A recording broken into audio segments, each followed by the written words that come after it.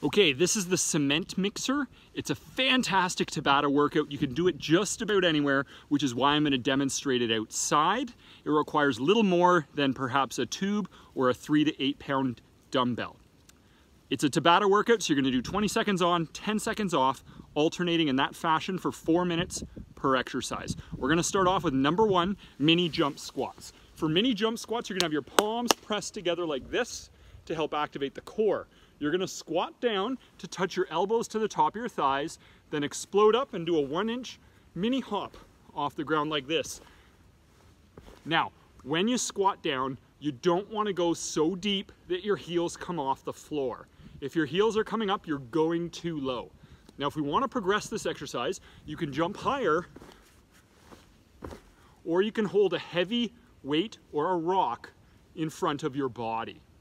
The next exercise is step through lunges. For this one here, you're gonna have your palms pressed together again to help activate the core. You're gonna take a big, huge lunge, 2 to 3 feet behind you, bend both knees till your rear knee is just shy of the ground, then swing that leg forward and do a forward lunge. That's 1 rep. Repeat the sequence, stepping the leg through, forward and back, doing all reps on one side per set.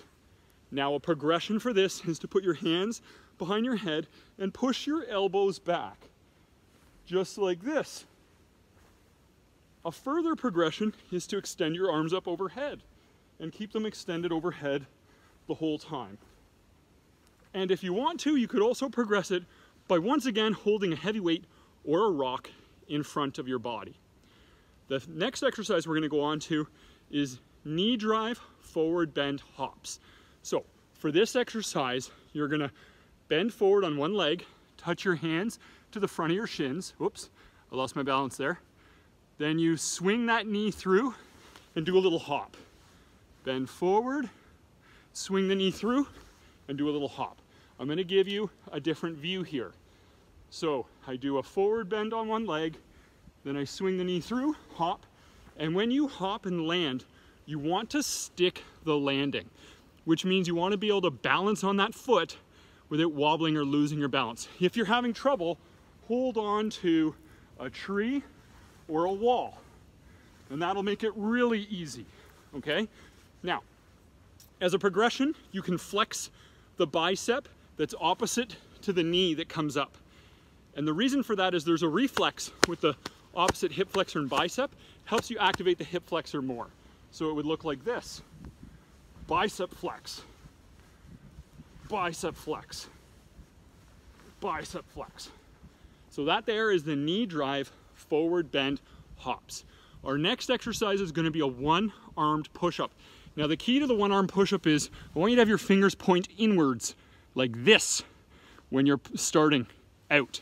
I'm going to use a tree for this. So I have one hand on the tree and my fingers are pointing in. My heels are up and they stay up the whole time. Now I'm going to focus on bending the elbow out to the side and pulling my face to the arch between the thumb and the index finger. Then I corkscrew the arm to press off. Pull my face to the arch, corkscrew to press off.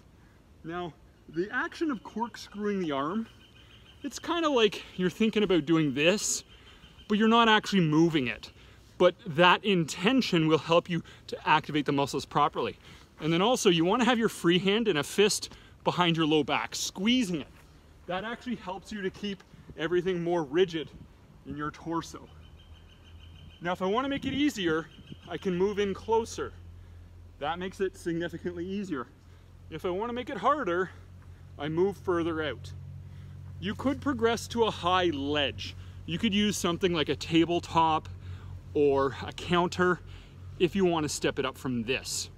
You're going to do one set on one arm, the next set on the next arm, and you alternate arms each set. You're really going to feel that in the triceps, a little bit of the shoulders, core, a fantastic full body exercise.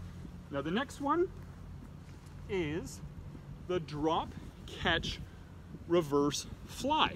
For this one here, you have a hand on the crease of your hips, you're bent forward 45 degrees with a straight back. You can hold on to a rock like I'm using here, or a 3 to 8 pound dumbbell. And you start off with it across your opposite leg, You arc it all the way up to the side, drop and catch it at the top, just like so. Now, if you don't have access to a good sized rock or a weight for that, you can also use an exercise tube. So here I have a pink exercise tube. You'd want to go with a light to medium tube. Now I'm going to stand my opposite foot on the one end of the tube.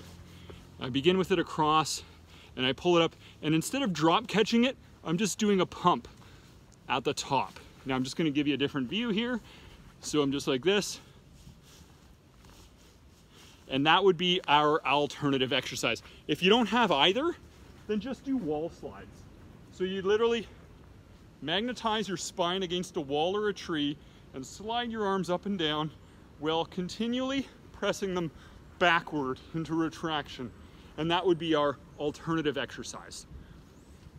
The next one we're going to be doing is now done on the ground. So I suggest if you're outside, you can just throw a towel down on the ground. This one is called the Nile Dolphin. So what you do here is you're going to be holding yourself up on your forearms, like I am here, with the front of the hips down. Now I'm feeling a bit of a gentle stretch in the front of the abs, but also I'm reversing the posture in the spine.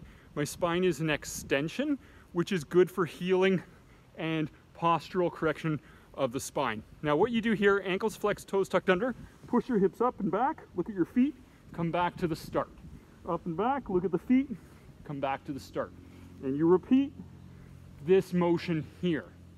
The next exercise is the ankle gun sit-ups. For this one here, you're going to be laying face up. Your hands are in a finger gun, just like this, okay? Fingers interweaved, index fingers together. Arms out behind your head. You're going to lift up, bring the inside of an ankle and the finger gun together. Inside of the ankle and finger gun together. So I'm bending my knees out to the sides. Just to give you an alternative view, it looks like this. Now a progression is to do a foot to mouth sit-up, where you grab the foot and you pull it to the mouth. And you're going to sit up all the way or as high as necessary on this one here. So that would be the progression, the foot to mouth sit-up. Of course, we wouldn't really move on to that progression if you have low back concerns. So that's the cement mixer. It's a fantastic workout routine. I know you're going to love it.